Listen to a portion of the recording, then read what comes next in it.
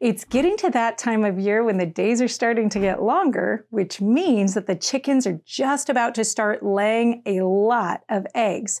When you work really hard to grow your own food, it's really important to use up every bit of food and not waste it. So today, I'm going to show you the top 5 things that I do with a lot of extra eggs.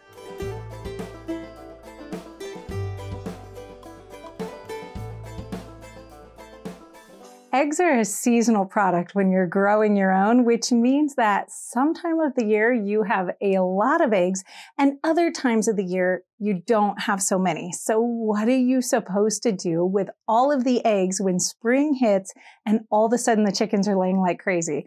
Well, here are my 5 tips. The first one is just to plain old eat more eggs.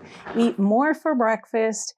Think of eating eggs for dinner, maybe even an omelet for lunch. It's a great way to get more eggs into your diet and use them up. My second tip is to store them in common storage. Now, common storage would just be a root cellar or any other cool space that you can find. This might be a pantry shelf or a cool closet or maybe even a shelf on the basement. Make sure when you're putting your eggs into a carton for storage that you always keep the large end up. This is going to help them to last the longest.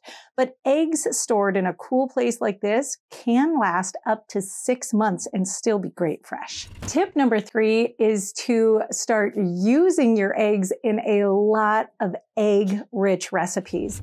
Things like French toast casseroles, custards, and bread puddings are a great way to use up a large amount of eggs and to disguise them so that your family doesn't get tired of eating so many eggs. Tip number 4 is to preserve your eggs in a preservable food.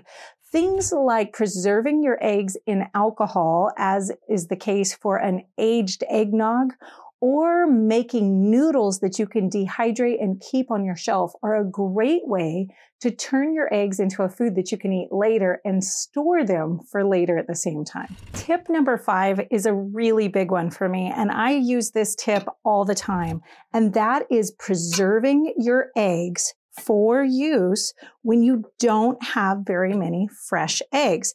Now, you can preserve your eggs in a ton of different ways, including preserving your eggs in lime, like I'm doing right here. That way you can eat your eggs in those times where you don't have many.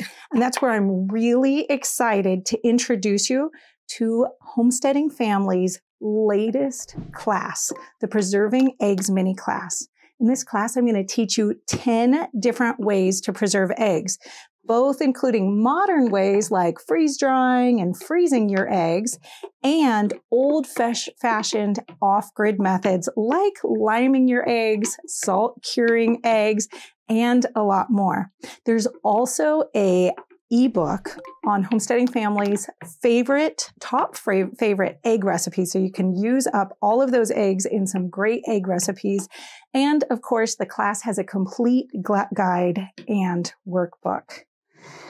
All right, here we go.